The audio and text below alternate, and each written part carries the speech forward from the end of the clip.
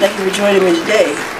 Today we're going to continue talking about forgiveness is the highest and greatest act of love. And we're continuing talking about Job.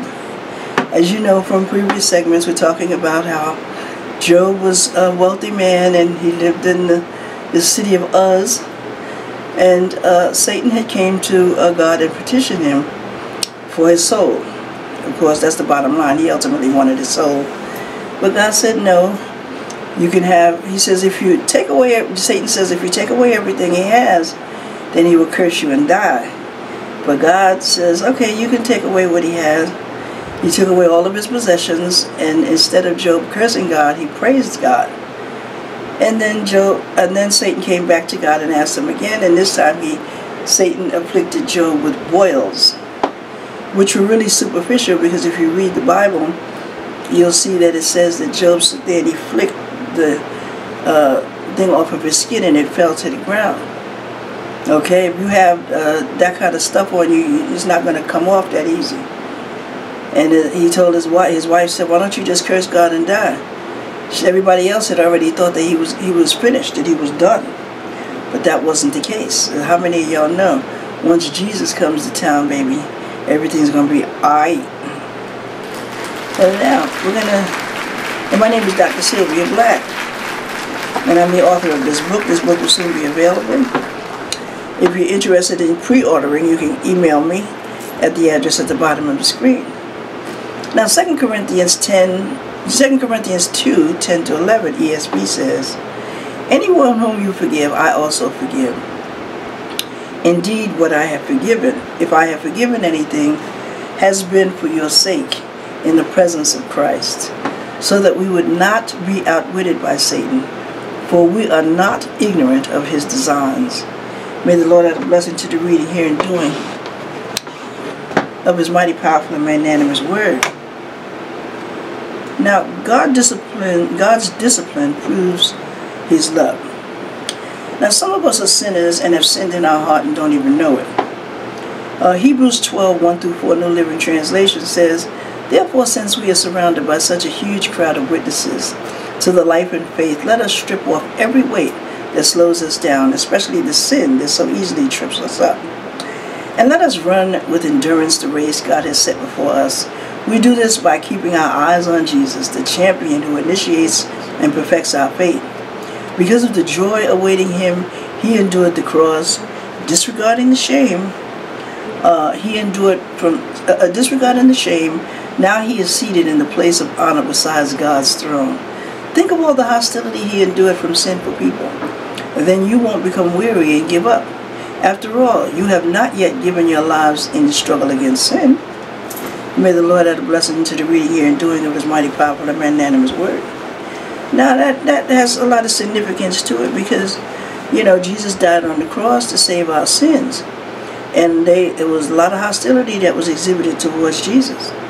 You know, they did a lot of things to him, and they wanted the man dead. They wanted him out of town.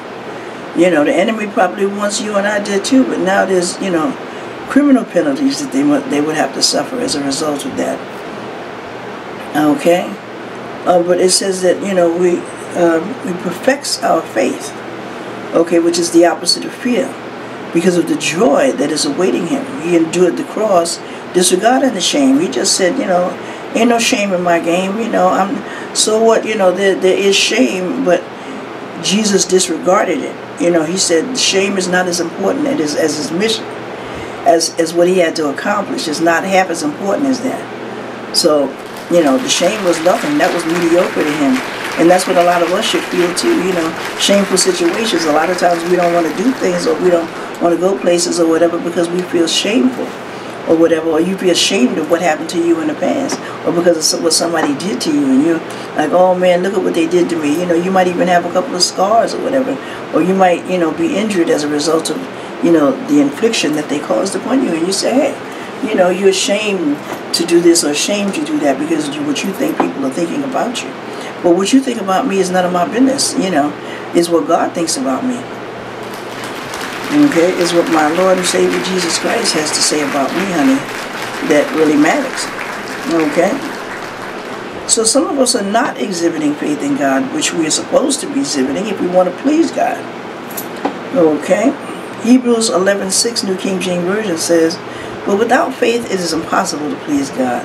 For he who comes to God must believe that he is, and that he is a rewarder of those who diligently seek him." In Job 33:12, New Living Translation, Job is praising God. Okay, let's go back a little bit. God is a rewarder of those who diligently seek him.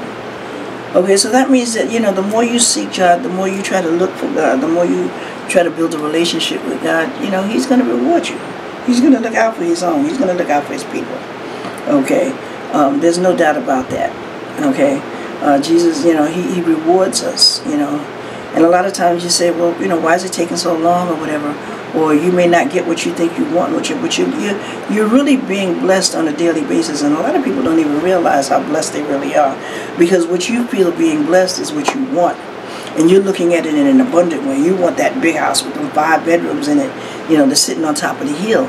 But instead, God bless you with a nice apartment, or someplace, or maybe even a smaller house. Somewhere that you might even be renting instead of owning for the time being. But that doesn't mean that God's not going to bless you with something that you're going to own down the road. See, so you have to be thankful for what you have in order for God to move you to your next level. But you have to continue to seek him, not the objects, not the things, not the possessions. You seek God, and God will be the one that will reward us for the things that we want and need, as long as it lines up with his word. And most of the times, once you're a follower of Jesus Christ and you have built a relationship with God, anything that you want is going to line up with God's will. Because everything that we want lines up with what he wants us to have and to do. Sometimes it may be a little bit, the timing may be off a little. It may be a little, something may be altered a little bit, maybe a little different. You may have to do something differently, whatever. You might have to go in another direction. But ultimately, it will be the same. It will be for God's glory. And you and I that are sent, we are going to get blessed. Okay? Now, some of us are not exhibiting faith in God, which is displeasing to God. I believe I said that. Okay, in Job 33:12, New Living Translation, Job is praising God. But you are wrong, he says. I will show you why. For God is greater than any human being. See, now now Job is like really, he's praising the Lord. He's elaborating on him. He's enlarging his God and minimizing his problems. Ooh, come on, somebody talk to me. I got another book that I talk about that. Your giants are big because you think small. So see, that's what's happening right here. Job is now enlarging his God, and that's what we need to do. We need to enlarge our God. My God is bigger than you. I got a song. That's a song I sing. My God is bigger than your God. My God is bigger than yours. My God is bigger because he answers blessings. My God is bigger than yours. That's a song that I made up. And I sing it to myself sometime, And, as a reminder, and I enlarge my God. Hey, my God can do anything but fail. Look at me, baby. I'm a product of what God has already done, because I done been through the hell and high water. Okay? And I ain't stopped. I'm still swimming through it. And so God ain't through with me yet, honey. And I ain't giving up on me. I ain't giving up on God. I'm none of that. Okay? So we have to, he's enlarging God now. He's elaborating, God is, you're wrong. I'll show you why. He already was blessed at one time. So that was proof positive right there that he was definitely will show you. That was in his action. And he didn't have to do anything. I don't have to do nothing. I don't have to say nothing to you. You can look and see that God is in the blessing business, because Job was being blessed by abundance. God took it away from him, but, he had it at one time up until this point right here. Now, you see the pattern, though. First, Job loses everything. Well, not everything, though. He doesn't lose his soul. He doesn't lose his dignity. He still has his mind, and his heart is still intact, his faith. A lot of things that money can't buy. He got his peace. He has all of that. He has a whole lot of stuff. He didn't lose everything. See, a lot of people think they lose everything. When you lose your money, you lose everything. When you lose your house, you lose everything. No, you don't lose everything.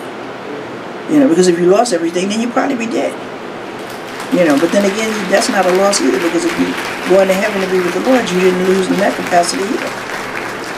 But see, first Job loses everything, okay? So like when some of us lose our job or something, when you lose something, and then then you think of the loss instead of the God who caused the loss. You think of the loss as it is all you ever going to have, and that there will never be another in your mind. This is what you're thinking about that. All you're thinking about is the pain of that loss of that particular. Now you're without that thing. Okay. And then he feels sorry for himself, in the beginning of the scriptures. Okay, he feels sorry for himself, and then he starts to lose hope. He starts to say, why was he even born and stuff like that. He starts to, do things like that. He starts to put, point the finger at himself now instead of at God. Like a lot of times when we think the worst of ourselves instead of thinking that sometimes when you pray for a better job and you're sitting behind a desk at a job that you don't like or that you really, would rather not be at, you'd rather be somewhere else or whatever, or you don't mind being there, you're putting up with it or what have you, and you be like, you ask God, Lord, I need a better job, can you give me a better paying job, la la la la la, and then all of a sudden you lose that job, and then you wonder, why did I lose the job, and then you cry and boo-hoo and ranting and raving and whatnot because you lost the job, forgetting that you had prayed to God and asked God for a better job, and that was probably his answer to you in getting you a better job, because you have to lose that one in order to get another one. You could have found another one while you was working there, and you could have just quit or got fired, but God could have been answering your prayer inadvertently, and you didn't even realize that he had answered your prayer. You prayed for it, and then all of a sudden God answers it. But now this is how God answers prayers. You don't drop the money down in your lap. You got to go through some hell and high water, baby, to get to it. Like there's a movie, The Shawshank Redemption, that I saw. I'm sure a lot of people probably saw it, where Morgan Freeman and what's the name played in it. He was falsely accused of killing his wife, and he spent quite a few years behind bars. And all the years he became the accountant for the warden. And he put a couple of cents, he created a person, a fictitious person, birth certificate, everything, with this person, and he started depositing money into the bank for this person. Okay, several years later he plotted and planned his escape because he knew he wasn't going to get out of there. And he finally got out. He went to the bank where he had the money at, and he claimed the money. But before that, as he was on his way out of the prison, he swam through several football fields of mess and stuff and junk to get to the sunshine, to the other side. And that's what a lot of times you and I have to do. We have to climb through or crawl through or swim through the mess and the stuff and the junk in order to get to the sunshine. In order to get to the blessing that God has for us. It's a test. It's to determine your faith. It's to determine where you are in Christ. And it's to mature a lot of us. A lot of us to say, well, hey, are you going to trust me in this? You just asked me for hope, just like the Israelites when they prayed to be free from slavery. And God finally answered their prayer. And then they was bickering and complaining when they were free. Come on. They claimed they would rather have stayed a slave than to have been free. After you prayed and prayed and prayed for all them years to be free. So what did God do? Allowed them to wander in the wilderness until they died. And they continued to be a slave. They were free in their body. Their body was free. But they still remained a slave because they never got to the promised land so that they could live a free life. You see what happens? Don't ask for something you don't want. You just might get what you ask for. So, okay, so now you see the pattern here. Okay, so God had heard, So then the very woman that Job is married to now, okay, the love of his life, comes to curse him and says, why don't you just curse God and die? And why did God leave her around? He destroyed, he allowed his children to be destroyed and all his property. Why leave this woman around? But you see what's coming out of her mouth, right? So, and he says, now it's time for divorce. If somebody say that for me, why don't you just curse God and die? Well, man, I'm going to divorce God. Man, I'm going to divorce God. When your husband or your wife starts talking like that, it's time to come out from among them and with a quickness. Okay, the Bible also says in 2 Corinthians 6:17, King James Version, wherefore come out from among them and be ye separate but equal. Okay, saith the Lord, and touch not any unclean thing, and I will receive you. This is one of my favorite scriptures in Job 33:14-26, King James Version. Okay, and it reads thusly. For God speaketh once and twice, yet man perceiveth it not. In a dream, in a vision of the night, when deep sleep falleth upon men, in slumberings upon the bed, then he openeth the ears of men and sealeth their instructions. Then that he may withdraw man from his purpose and hide pride from man. He keepeth back his soul from the pit. Oh Lord.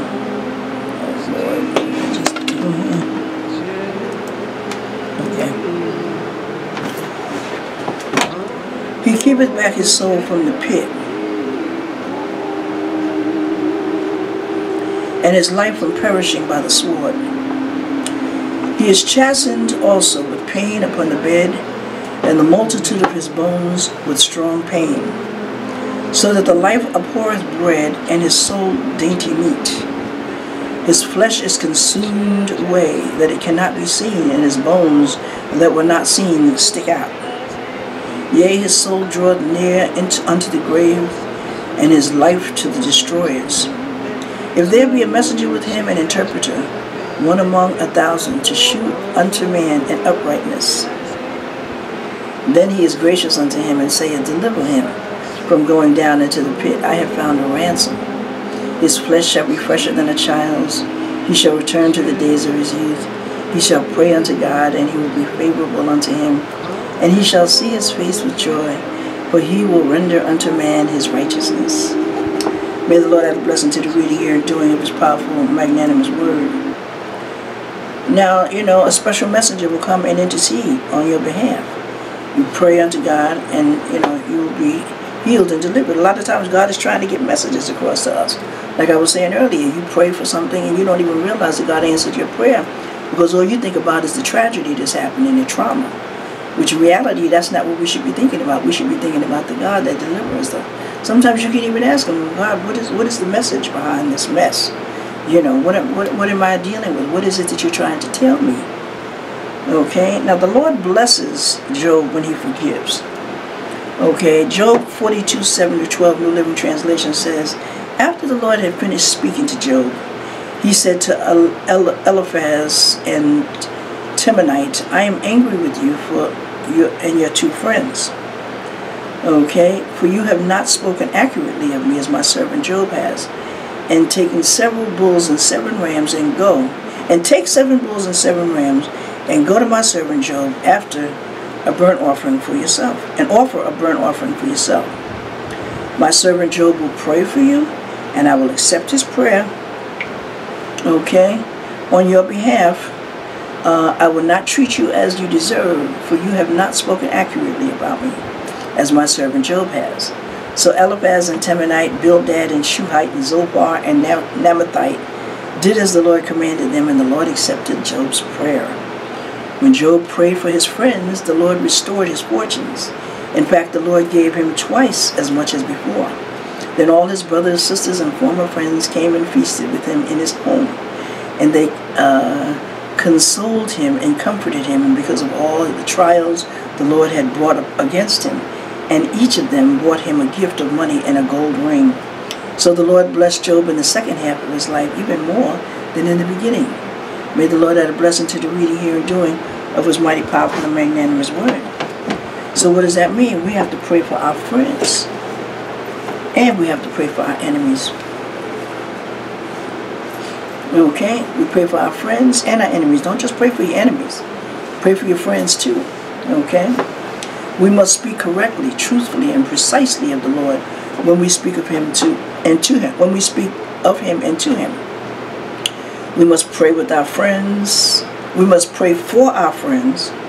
We must forgive all who have wronged us, especially our friends and relatives. We must not turn our back on God. We must always keep that line of communication open with him, trusting and believing in him that even though you did not see a way, know that God is making a way out of no way for you. Job experienced great personal suffering, first through the loss of his wealth and of all 10 of his children in one single day. And then, soon after, through the loss of his own physical health, he endured these painful afflictions without compassionate or wise support from his wife or his closest friend, the mother of his children, okay? And yet persevered in faith and trusted in the Lord's timing. Job 3:25 says, "What I always feared has happened to me. What I dreaded has come true. I have no peace, no quietness. I have no rest, only troubles come." That's the statement that I was elaborating on on the basis of Job. He was afraid for a long time that he was going to lose his wealth, and it finally came upon him. And I believe that was another reason why God had allowed Satan to take away his possessions, because he was afraid. He should have been faithful. You should have had faith and trust in God more than being afraid. What are you afraid of? Did you steal those donkeys? Did you steal, did you have an affair with somebody else when you had them children? No, you ain't got nothing to be afraid of. You don't have no reason to be afraid. Okay? But he was. And so God had to teach him, and that's what he does with us. He teaches us things in the lessons that we endure. A lot of times we go through things, we go through stuff and mess and junk, and a lot of times when you wonder, why am I going through all this hell and high water? And a lot of times it's so that God can teach us certain things, so that we can learn from our mistakes, become stronger soldiers in his army. We can find out what it is we need to do to forge ahead, what it is that we're lacking, what it is that we're missing, and a variety of things like that, Now I'm going to talk a little bit about fear, okay? And this is probably going to overlap into my YouTube channel. I'm going to let you, so you're going to have to check out my YouTube channel to see the balance of it, okay? Now, fear can either be real or imagined. Some of us, like was the case with Job, are fearful, even though we are blessed by God. Fear is the opposite of faith. God is pleased with us when we have faith in him. Joshua 1:9 ESV says, "Have I not commanded you to be strong and courageous? Do not be frightened and do not be dismayed, for the Lord your God is with you wherever you go." Now, matter of fact, I may just have this as a segment by itself, okay, when you go on my YouTube channel. If you did something to cause yourself to be afraid, then you have reason to fear. If you did nothing to cause yourself to be afraid, then you should not have any reason to fear. No reason to look over your shoulders, think somebody coming after you. No reason to think that somebody is going to get you back with the wrong that you did, because you didn't do anything. Imagined fear that is inflicted upon us by the enemy. The enemy uses fear as to intimidate us. Imagined fear is fear that is inflicted on us by the enemy. They use fear to intimidate us, to make us doubt ourselves, make us doubt our salvation and all of that. Make us doubt what we believe. Okay, anxiety can be associated with the nervous system. It can give you the shakes, make you nervous, almost like a person who drinks too much alcohol, who don't have their alcohol for the day. Others will see you in distress, and some will pounce on you because they think that you're afraid, and they think that you're an easy target. Fear can lead you to panic at the sight of the person inflicting the fear upon you, or even cause you to become frightful because of your own thoughts. You think someone which is the opposite of faith, you think something which is the opposite of faith. You become terrorized, your alarm button goes off, and only you can hear the alarm, all because of imagined fear. You spoke fear into the atmosphere, you gave fear life, you allowed fear to dominate you and take over your faith. Fear leads to trepidation and apprehension. Now you have incarcerated your mind, and then your body becomes imprisoned by the fear that you spoke into existence. When you're afraid, you tend to worry more. You may even have nightmares during the day, all because of what you thought up in your mind. Your phobia, your dread is yours. You gave it life, and only you can send it to the grave and bury it. Philippians 4:6-7, New King James Version says, "Be anxious for nothing, but in everything by prayer and supplication with thanksgiving let your requests be made known to God. And the peace of God, which surpasseth all understanding, will guard your heart and the minds through Christ Jesus." If you are the persecutor, you may have good reason to be afraid, knowing that the ones you hurt could come back at you and hurt you. That's enough to be afraid of. That's a good reason for you to look over your shoulders and wondering if somebody's coming after you. Hurting people hurt people. Someone hurt you, so now it's your turn to hurt someone else. You're really getting the person back who hurt you, but that person is not there who hurt you. So you pick on the innocent bystander, anybody, just somebody you think is a weaker vessel, and then you pounce. If you are the one who suffered at the hands of someone who hurt you, the unforgiveness in your heart may cause you to dwell on what the enemy did to you. The remembrance could cause you to become afraid. Afraid of the enemy finishing the job. Afraid to walk the streets. Afraid to live your life. Afraid of your own capability and your own shadow. You could become possessed with evil and dread revenge. Whenever the thought of retaliation comes to mind, overpower it with forgiveness. Say it out loud to yourself so you can hear yourself saying it. Father, forgive them, for they know not what they do. The thought of reprisal may sound and feel good, but just speaking retribution out of your mouth could cause you to feel retaliation in your heart and even perhaps act on it. Maybe not to them, but to someone else. You may send some innocent bystander blubbering into the sunset, and he or she had nothing to do with it. Or even hurt someone because there's no one else to hurt. I used to figure that the drama would drown out the trauma. But then the drama turned into trauma and the situation seemed to be repeating itself. It was destroying me. I was sinking deeper and deeper into the abyss and my situation wasn't getting any better.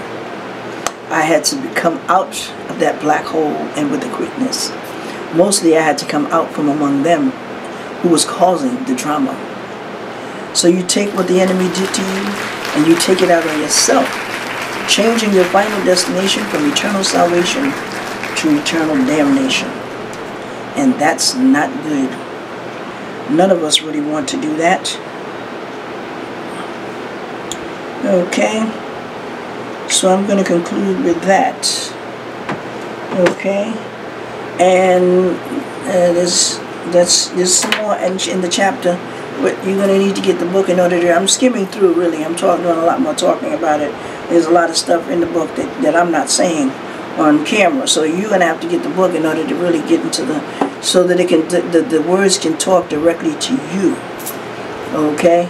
So my name is Dr. Sylvia Black, and I just want to ask you to holler at a sister, and we're talking about some more interesting topics. Forgiveness is the highest and greatest act of love, which you will find out in your heart. And I hope that this message is helping you, because as I encourage you, I am encouraging myself. So my name is Dr. Sylvia Black, and I'm going to ask you to holler at the sister next time. And I'll see you. Peace out.